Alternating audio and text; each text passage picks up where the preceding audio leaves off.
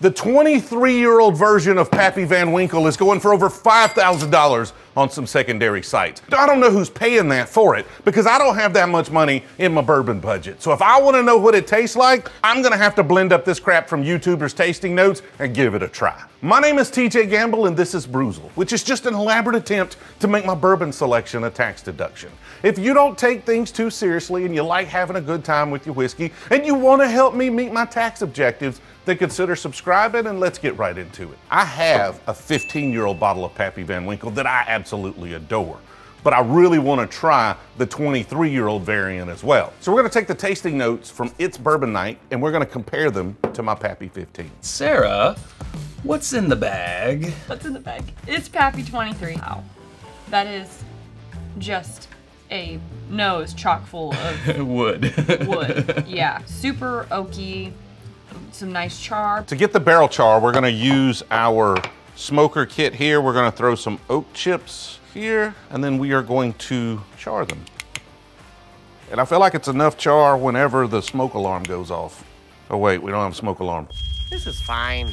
See if we can't shut that airflow down, stop it from smoking. We'll put those charred oak bits in the bottom. Of course, Buffalo Trace is where it's made nowadays. It's the wheated mash bill, the same mash bill that's shared with the Weller line. The 23-year-old Pappy Van Winkle is 96 proof, I believe.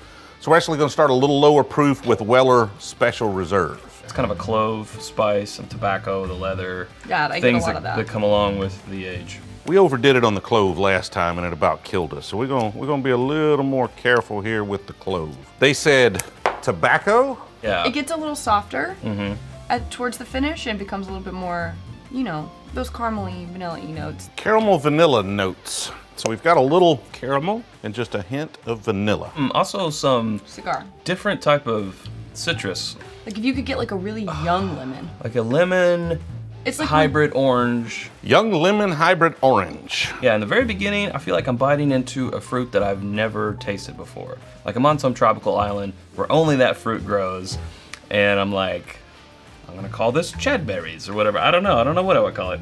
Probably wouldn't call it that. But I bite into it and I'm like, this is new and different. I don't know what I'm supposed to do with chadberries. This Chadberries tastes like chadberries. So those are our tasting notes. Time to blend her up and give her a try. While we're mixing this up, why don't you go ahead and give us a subscribe? All right, let's give her a try. We are going to start with a little Pappy 15 right here. And that already smells delicious. Make sure these are not close enough to splash anything in there.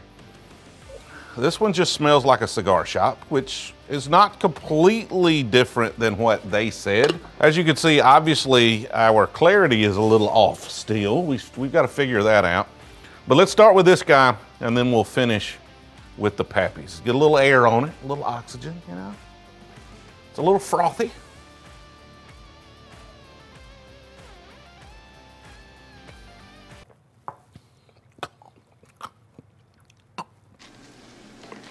Clove again, clove, tobacco. I don't know if I want to do one with clove in it again. I'm gonna be honest with you.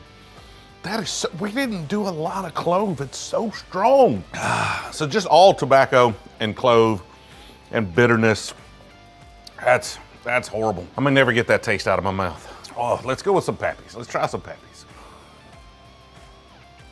My palate is so wrecked, I hate to even try it. I'm not feel like I'm appreciating that near as much as I should. Let me know your thoughts. Have you tried Pappy 23? What are your tasting notes on it? And what do you think about these crazy bottle prices?